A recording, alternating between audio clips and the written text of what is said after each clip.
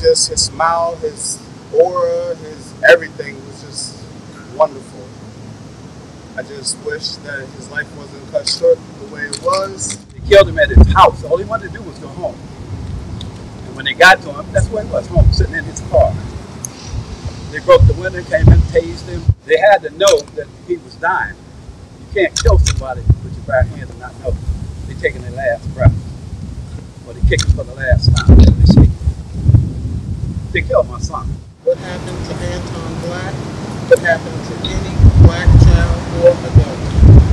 Anton died because of the stress of 43 blunt trauma wounds he sustained from his altercation with police officers.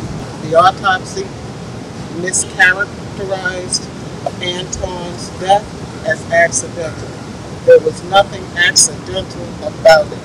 There still remains others who need to be held accountable for this tragedy, including the state of Maryland and its medical examiners, David Fowler and Russell Alexander. We're also going to have to work with the communities to start the reconciliation process and the process for healing and how do we move forward as a community. Community ends in the word unity. That's not by design or it's by intention. In order for a community to exist, it has to have unity in it. I just hope that me and my family just get all the justice that we need to heal. And what hurts me the most, he never got to meet his daughter. No charges. They killed him.